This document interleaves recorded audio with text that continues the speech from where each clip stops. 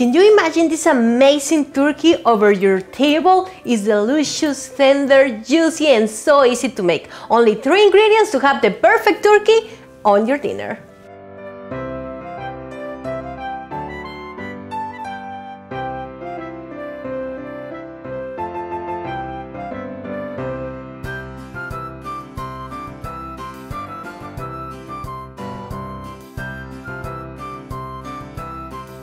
Welcome to mi casa, que es tu casa. I'm so glad to have you here. We're cooking turkey today, pavo. This is for Christmas or Thanksgiving. You're gonna love it. It's so easy to make. I usually make this recipe with chicken and we just love it at home. And you can add some Mexican twists. I'm gonna show you how easy, fast. So let's begin.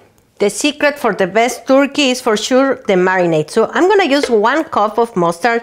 Yes, the same mustard that you're using for your hot dogs, your hamburgers, the one that you have at home. I told you that you don't need to go to the supermarket to get stuff with this recipe. I have 1 cup of water over here, plain water.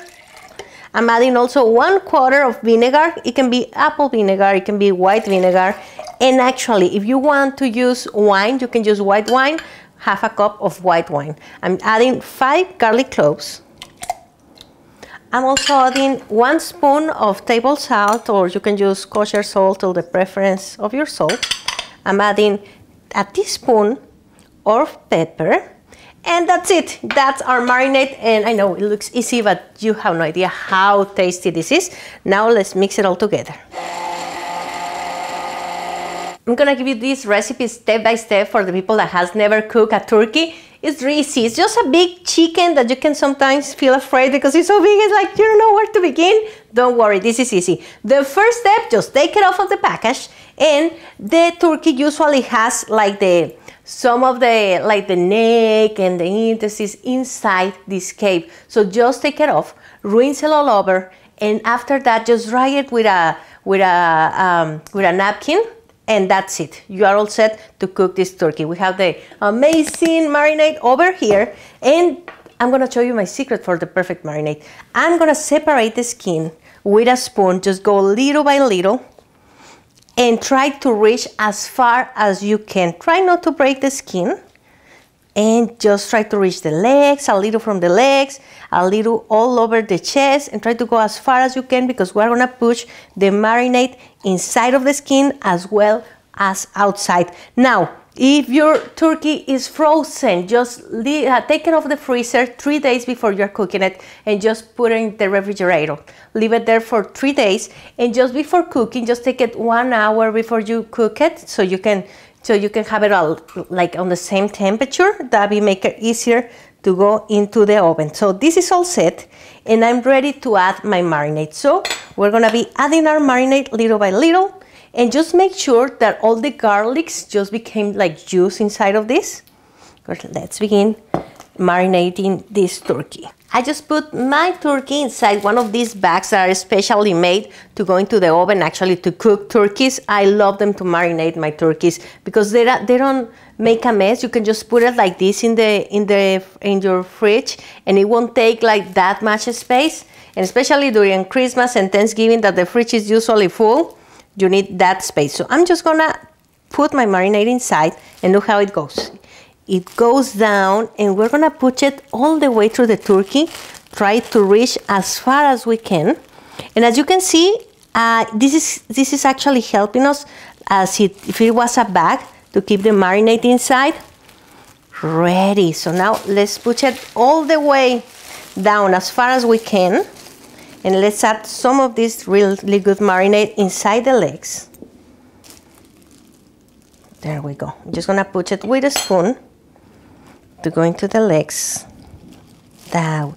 And this also helps you to get a great color inside the turkey and get most of the fat is in the skin, so it actually mixes with the marinade when you're cooking it, and it gives such a special flavor when you make this.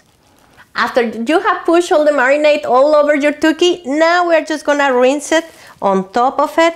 And look at this. We're gonna put it in the fridge, and just make sure that every time you open the fridge for something, just turn it over, turn it over, turn it over, so we can have the marinade all over this turkey. And look at the color. It already looks delicious and it's not cooked ready. Okay, so now let's put this to marinate. In Spanish, we say matar dos pájaros de un tiro. Kill two birds with one shot. So that's what I'm gonna do. I'm gonna make this, but also I'm gonna have a side dish ready with my turkey. All I did was to put some sweet potato, camote, some onion and potatoes in here. I'm adding just about 3 spoons of olive oil. You can add as much as you want of the vegetables. Just put on top some salt,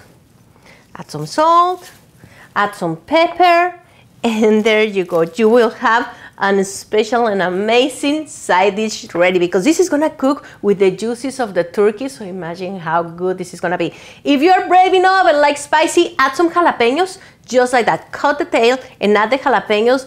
Just wash them, add them there, and it's gonna give it an amazing taste and it looks so beautiful. So my turkey is ready, and now we're gonna put it on top of our potatoes. Okay, so there we go. Just put your turkey on top of all of this, and look.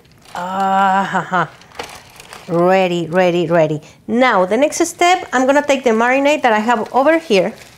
But first, you know what? We're gonna put, like, if you have the wings, we're gonna just stick them, tuck them in just underneath the turkey. This one doesn't want to be tucked. There we go. I have one.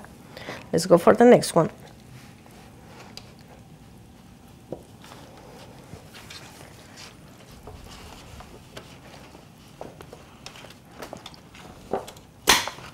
There we go. This is all set.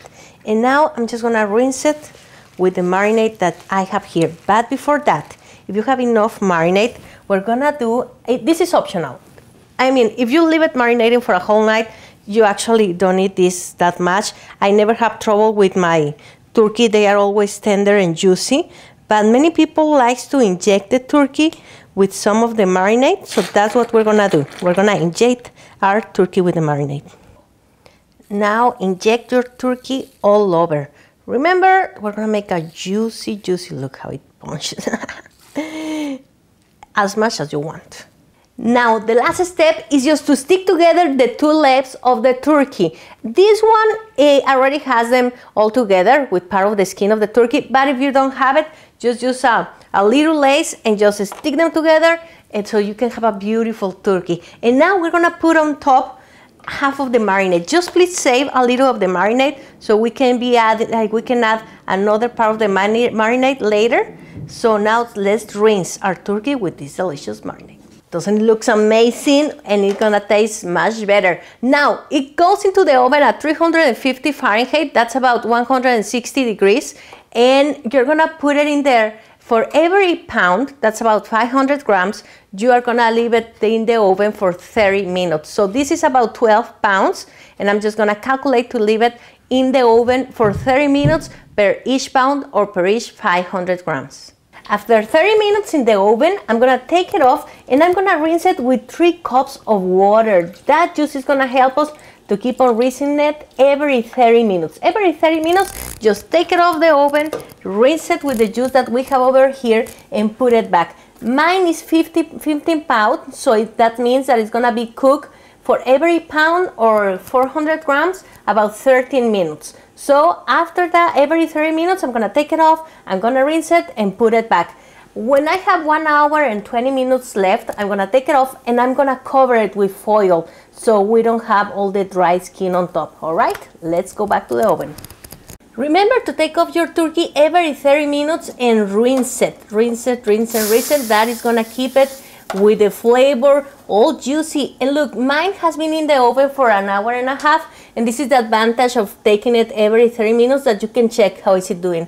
And I'm looking that at some parts my turkey is already getting brown, so I don't want that. I just want to get that at the very end, so I'm gonna put the foil paper already.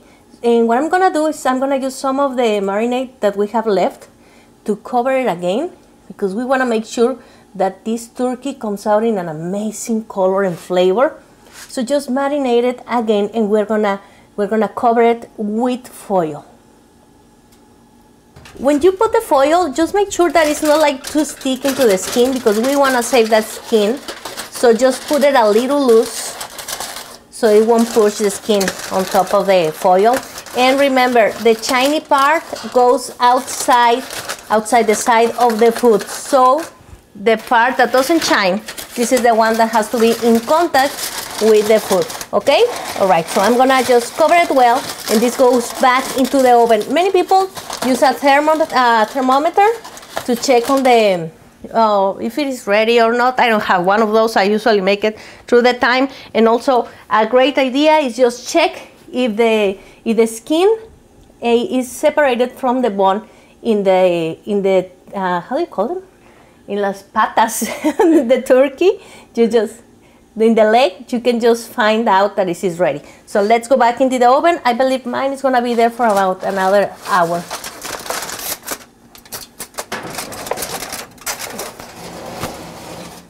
At the end, my turkey stay in the oven for about 5 hours. How do I know that this is ready? Because I could see that the leg separated from the skin a little, and I just put a knife and try to see the meat, and it looks cooked. There is no more like blood coming out or anything. And now what I'm doing is just putting a little more of our marinade all over on the top, and this is going back into the oven without the foil for about 5 to 10 minutes, just to get that brown color in the skin.